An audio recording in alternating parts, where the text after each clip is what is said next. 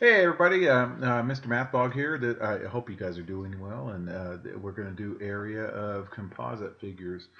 So figures that are put together here. So there's our groovy California Common Core strand right there, and then our question here is how do we find the area of composite figures? And we're going to insert some money figure stuff in here. So here we go. So Aaron was plotting the shape of his garden on a grid paper. While it was irregular shape, it was perfect for his garden. Code word problem, you guys, right here. So each square of the grid represents 1 square meter. So describe one way of finding the area. There's several correct ways. I'm only going to show you 2 or 3 of them right here. But there's others also. So what we can do is we can divide this into rectangles and triangles, and then find the area of each. So let's just say I did this right here, and then put this rectangle right down here.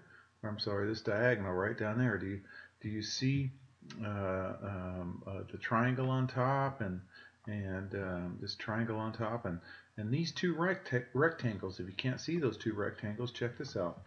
Excuse me. If I divided it that way. I don't know if that's the way I did it right here, but I'll show you here in just a second. Excuse me, I have to cough. I'm so sorry.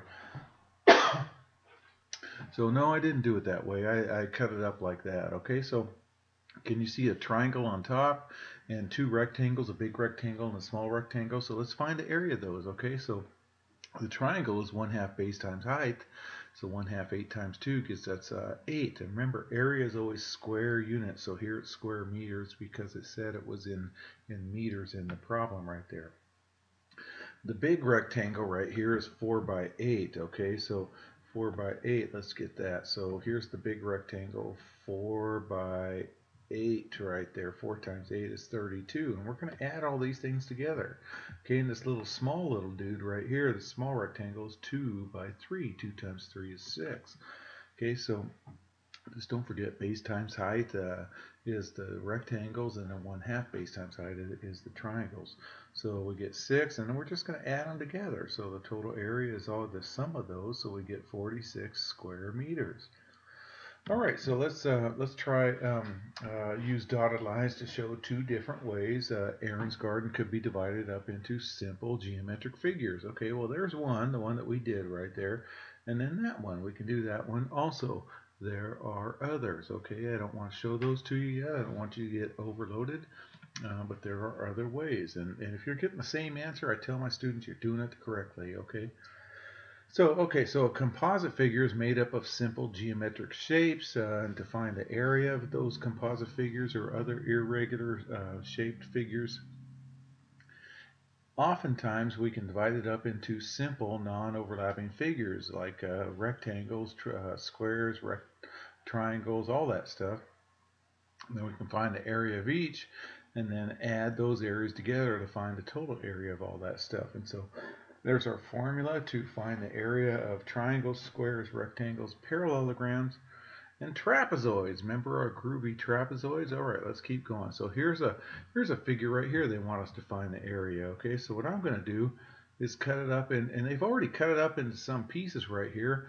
And so here I see 1, 2, 3, 4. I'm not going to do that. I'm going to do the top piece and the bottom piece. Okay, so if that's 10 right there, then so is that. That's 10 right there, okay? And then this bottom piece is a total trapezoid, so we'll use our trapezoid formula. So separate those figures up into those 2 congruent figures, and then recognize that the 10s float there. So let's find the area of the parallelogram over here. Parallelograms are base times height, and then trapezoids are 1/2 the sum of the parallel sides, 7 plus 10 times the height right there. Okay, so then we add them together. Okay, so the parallelogram is base times height, and the trapezoid is 1/2 the height times base 1 plus base 2. Okay, so when we do that, we get 15 on the parallelogram, and when we do that, we get 12.75. So if we add those together, we're going to get 27.75. Don't forget, you guys, area is always in square units, so here it's centimeters squared. All right, let's try that with these guys. I'm going to separate these guys up. Okay, they've already given us a hint. We got a triangle, a rectangle, and a triangle. So let's do that. Okay, so 1/2 base times height. This is base times height. This is 1/2 base times height. So here's the top triangle. We get 3. Here's the bottom triangle. We get 4.5. Here's the rectangle. We get 44. Add them together. We get 51.5. And don't forget square units. So here it's square feet. All right, this guy right here. Okay, I'm going to separate these up into this square and this half circle. Okay, half a circle is half of pi r squared. So the square is 10 times 10, so 100. So half the circle is 1/2 pi r squared, which is pi times 3.14 times 5 squared, and we get, don't forget, we got to square it first before we start multiplying. Then we add those together. So we get that. That's the total area. Okay, hopefully it's easy enough. Okay, here we go. So a banquet room is being carpeted. So here's a floor plan of the room, and it says each unit represents 1 yard. So 1 square yard, I probably should say. The carpet costs $23.50 per square yard. How much will the carpet cost? So what we have to do first is find the area, and once we find the total area, just like we did before, then we multiply that by $23.50. Okay, so we have those 3 figures, a parallelogram, a rectangle, and a triangle. So the parallelogram is just base times height. Okay, and so the rectangle is base times height, and the triangle is 1/2 base times height. And add them together, and we get 33. So the cost is going to be 33 times the $23.50.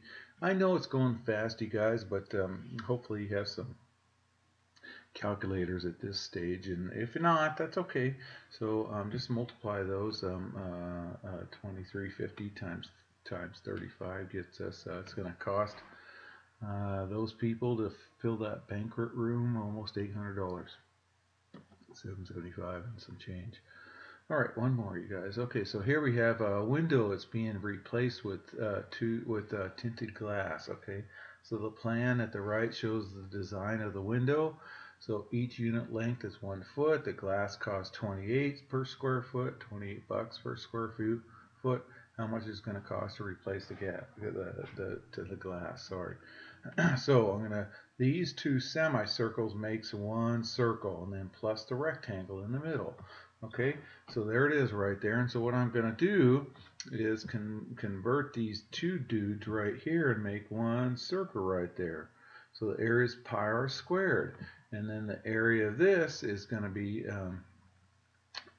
base times height, or length times width. So we have, I'm just counting here, 1, 2, 3, 4, 5. So 5 times 4, this is 20. Pi r squared, r is the radius, is 2, so 2 squared is 4. 4 squared is 16. So anyways, we're going to get that, and we're going to get that right there, and multiply those, add them together. The total area is that. Now remember, the glass costs $28 per square foot, so we're going to have to multiply that by 28, and we get almost $1,000. Okay, all right, you guys, I hope that makes sense, and take care.